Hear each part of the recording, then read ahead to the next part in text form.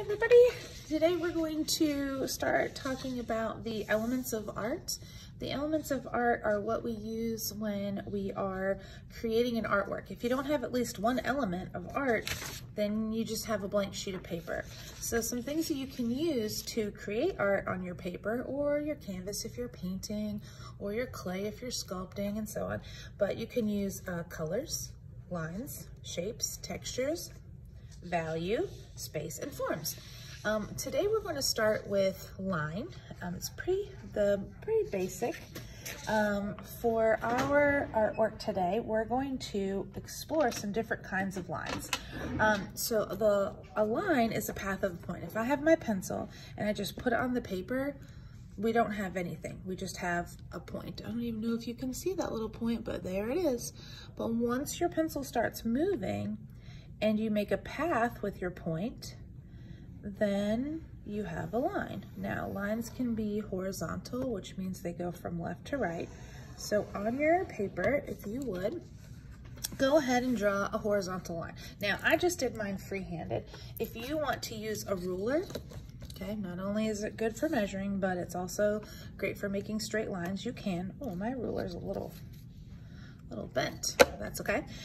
You can also, if you want, I could use this piece of paper, you can use the edge of something to help you make a line as well. So you can really make sure it's a straight edge too, but you can do whatever you would like. Sometimes I use, let's see, like here's my planner. This has a piece of, it's kind of thicker, so that also makes a nice straight line. So if you have to measure your line, if you need like a 5-inch line, you'll want to use the ruler. But if we're just making straight lines, you don't have to have a ruler. You can just use the straight edge of a piece of paper or a notebook, whatever. Okay, so here we have our horizontal line. The next line that we're going to create is a vertical line.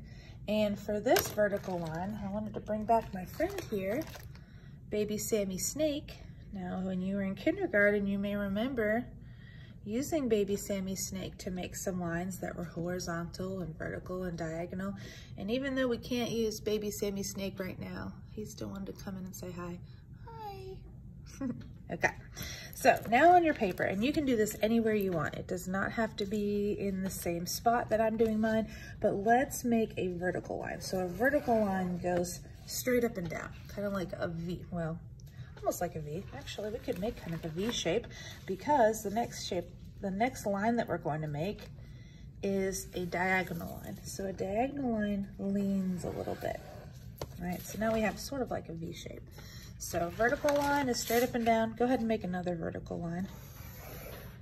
All right, and then I just angled it a little bit. I'm gonna move my straight edge here and make a diagonal line. Now, if you notice, I'm going from one edge to another edge. Make sure you go edge to edge, because we're gonna do something else with this other than just make lines, okay? I'm gonna switch to my ruler now just because it'll be easier for you to see. Now, we only made diagonal lines leading to the right, but let's go ahead and make some leading to the left. And this time, I'm gonna start from a line and go to the edge of the paper. Okay, so you can also start from a line and go to an edge. Right, you can also, I'm gonna go back to horizontal, go from a line to a line. Okay, so, and you can kind of see what's starting to happen here is our lines are connecting and they are creating shapes. So we have a triangle here, we have a square here, a rectangle here. So what you're going to do is just don't make them too small, right? And make sure your line, so if you go and you put a line right here, this line isn't touching any edges, so it's just kind of there and you'll end up coloring over it. So make sure that your lines attach to either two other lines, a line and the edge of the paper, or to two edges of the paper. So I could make one big giant diagonal line right here. Okay, and then, so that's about as small. Don't make it any smaller than that. I can kind of fit my thumb in there. That's good. If it gets too small, then it's hard for us to color it in, but also to see what it represents, because we're going to create an artwork that tells a story. So I want to add a few more lines here. So go ahead and kind of take a look. If you have any big, huge shapes, sometimes those ones are good to break down and draw a line to make them a little bit smaller, separate them a little bit. maybe I'll do one right here. Okay, oh, yeah, see that little tiny baby one? We'll leave it for now, but try not to make it that small. See, we all make mistakes. We're just trying to do our best here. All right, so once you have some shapes that now you've created using your horizontal, vertical, and diagonal lines, we're going to make a code. We're gonna color code our artwork. And let me find my key here. So with this artwork, we're going to color in the shapes. Now, if you want to outline your shapes, hold on, I know I grabbed some here. Or go over your lines with a color. So I'm gonna do black. Here we go. Now, again, this is optional. You don't have to do this part, but I'm gonna take my black marker and trace over top of my lines. And it can really be a color if you want. But I'm trying to save the colors because remember that we're going to turn this into a color-coded artwork that tells a story about you. This is going to be a great way for you to get to learn about me and for me to get to learn about you. Okay. So just outline it. And if you need to pause the video at any time, or if you need me to pause the video for in class, just raise your hand and I will tap on pause. See, that little tiny triangle is pretty much gone. I'm gonna go ahead and fill that in right there so that I don't have to color it in later. Now, with your crayons, we're going to, or markers, but you know, I'm gonna use crayons. We're gonna color code it. So for the first color we're gonna use, we're going to use the color red. And red is going to be, so this is gonna be about people in your family to start with. So I have a mom, so I'm going to color one square red for my mom. I don't live with my mom, and that's okay. I'm just gonna color it in.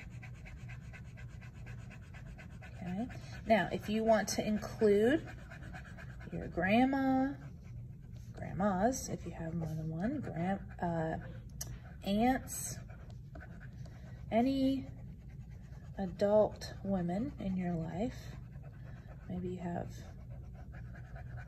a really close family friend, right? So you can add red, so you could add another red. So if I wanted to add a red for my grandma, then I might add one right here, but I'm gonna wait because I don't have a lot of squares, so I wanna make sure I have enough room. So I'm gonna start with my mom. There's my red. Orange, you know, I'm gonna go through the colors of the rainbow because that's how I roll, is for any male or men in your family. So I have a dad and I'm gonna put my dad right here. Again, it doesn't have to be necessarily who you live with. It can just be who's a part of your family. So here's my dad. And then again, if you wanted to color in another square, or maybe you don't live with your dad and you want to color in an orange shape for your grandpa or for your uncle. It can be for a guardian. Your orange can be any male figure who you want to include as a part of this, right? So now you can see that I have a mom and a dad. Now, next color is yellow. So yellow is for your sisters. So if you have any sisters, you're gonna color 2 yellow. So I'm trying to decide where I wanna put my sisters. I think I'm gonna put one sister right here. So here's yellow. This is for my sister, Shannon. And I'm gonna put my other sister, Stacy, over here. And again, I don't live with my sisters, but they're very special to me, so I wanna go ahead and include them on here. Okay, all right. Green is for brothers. I don't have any brothers, so I'm not gonna put any green, but if you have one brother, you would color 1 green shape. If you have 2 brothers, 2 green shapes. If you have 5 brothers, you color in 5 green shapes. So you can go ahead and do that, and I'm not coloring, so I'll probably pause the video right here so you can color with green. Now, blue is for your pets. Some of us might have a lot of things to color. Okay, so I have 2 dogs, so I'm gonna color 2 shapes, 1 and 2. I also have 2 birds, 1 2.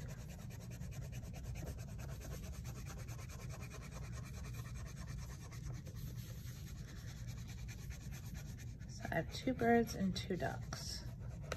I also have 2 fish, but all these shapes are pretty big. So I'm gonna go ahead back in and I'm gonna make another line to divide these 2 shapes. So if any point in time you realize you need to divide some more shapes, go right on ahead. Pick up your pencil, pick up your marker, and add those shapes. So here, this is for my 2 fish. So here's 1 fish.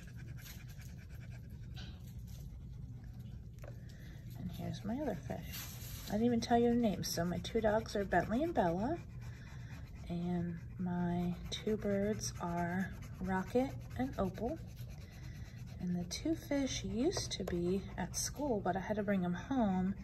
And I think that we have Lightning and Peanut Butter left. Okay, now, purple is for your friends. So if you can think about your people in your class, they can be friends that go to different schools, they can be friends that live far away, they can be friends that you've had a long time, they can be friends that you just met today.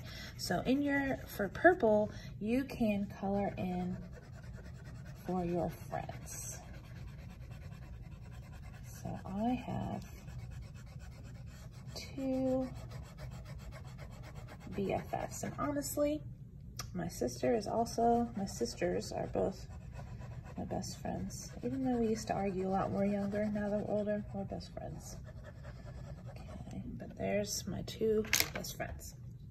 Okay, so for the other parts, this will be kind of fun because we only really talked about lines that were straight. We had a straight vertical, straight horizontal, straight diagonal, but now we're going to talk about some other fun lines. So choose what you have left. Choose the largest shape. I'm going to choose this one right here.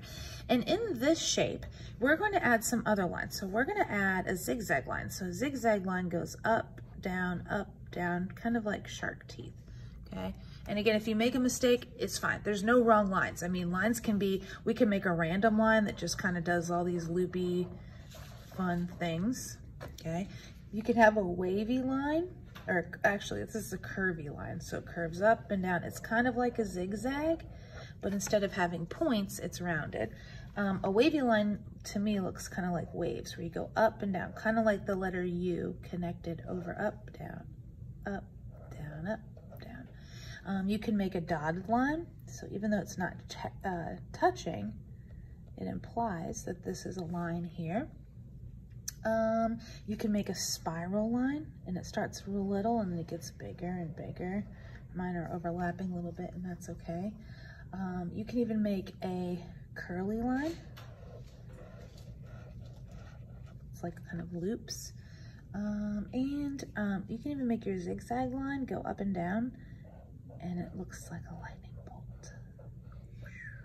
Okay. So in this square, you're going to color your favorite color. Now, I actually happen to have 2 favorite colors. I love green and blue. So I think what I'm going to do is I'm going to use both of these colors. But in this square that we just did, all of those fun and interesting lines, and feel free if you want to experiment and create your own lines, I would love to see what other kind of lines you come up with because there are so many. Okay, so I'm gonna start with green around the edge. Actually, I think I just wanna color the whole thing green. I do love green so much. So green is my favorite color. And we'll know that it's not my brother because we have all these crazy lines in here. Because remember, green, when we were doing our color coding, was for a brother. I don't have a brother, but I do have a favorite color that's green. I'll use blue somewhere else. I like it like this. Okay, so now, there we go. We can look at the colors. Somebody might look at this who doesn't know our code, and they might just see lines and shapes and colors. But we know that we can look at this and it tells a story about it. Something else you can do with lines is you can write your name. If we didn't have lines, everyone's names would just be a dot. So in one of the squares, you're going to use your lines and connect them together. Look, I used a vertical line, diagonal, diagonal, vertical. And you can write your name. Okay, use those lines. And you can write it, and if you want to try to write it in cursive, you can. This way's a little curlier. So I'm just writing my name, and then let's see, I'm gonna do it with all capital letters. I'm just trying to think of different ways to use lines to write your name, right? And then in another empty one, you can draw your favorite food. Mine is pizza. I'm doing this with markers so that you can see it, but you can draw with pencil first. And I love cheese pizza, which I don't know how to really draw. I don't know, it's got some sauce and some cheese, lots of cheese. Sometimes I get ham and pineapple, but for the, that kind of looks like pie. That's okay, I like pie too. Maybe we should just turn it into pie. That's my favorite dessert. I'll make some, maybe, let's see, what else do I like? All right, your favorite sport, or if you like to dance, you could draw that. My favorite sport is probably basketball. I'm pretty sure that's how you draw basketball. Oh, I think those connect. Oh man, it's okay. Remember, we can make mistakes, no big deal. It might even look more like a volleyball. I'll decide that later. Your favorite hobby? Mine is painting. So I'm gonna draw a paintbrush in this square, or a rectangle, I should say. There's my paintbrush. I love to read. So basically in this part here, you can put anything about you and things that you love to do. I really want to try to draw that pizza again. I guess I want to add pepperoni on it. Even though I don't like pepperoni, it really helps show that it's a slice of pizza and not a slice of pie. I'll make that apple pie. That sounds pretty good. You can do your favorite hobby, your favorite book, your favorite movie, your favorite game. Let's see. What else do I want to fill this up with? Well, I love to go swimming, so I'm going to put my little swimming line here. And I think that's what I'm going to do. Maybe I'll draw a little person swimming in the water. I got their hand up. There they are, kicking their feet. Swimming. Let's see. I love sunsets, so I'm going to color this one in like a sunset. I love flowers, so I'm going to put a little flower here.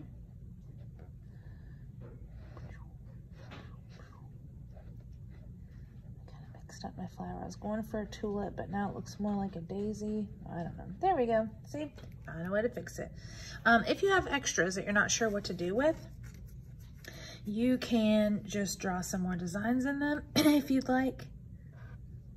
But we want to make sure that we draw something in those empty ones so that when we color them in, like this one I might draw stripes in, because our blank ones are about our family. So make sure that in each of the extra ones, maybe I want to do polka dots in this one. That looks like a piece of pizza. We can add to it. Let's see. I don't know, what else do I like? Owls, they're pretty cute. Bloop.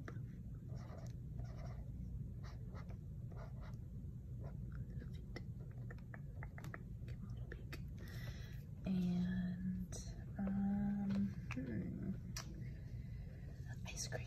Oh, this almost looks like an ice cream cone. Let's make this the bottom of the cone. And then we'll make this the top of the cone. We'll put a little cherry on top. Some sprinkles. There, did I fill them all in? Oh, last one. Let's do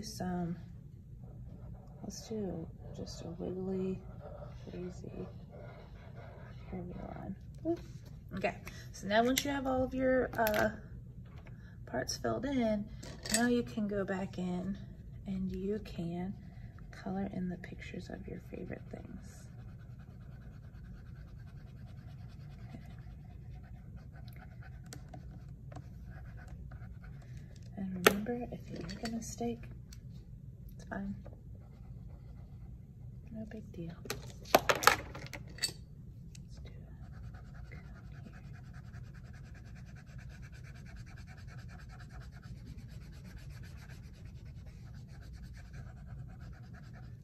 Here's my sunset, so I need some orange and some yellow. Okay, well, you don't have to watch me color this whole thing. You've got a lot of coloring to do as well. So after you finish it,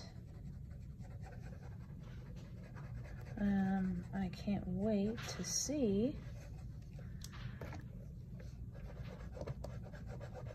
what you have created and how we can learn about each other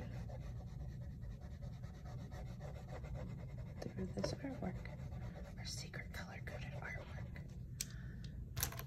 Sorry, I'm just gonna finish this sunset. I'll let you keep working.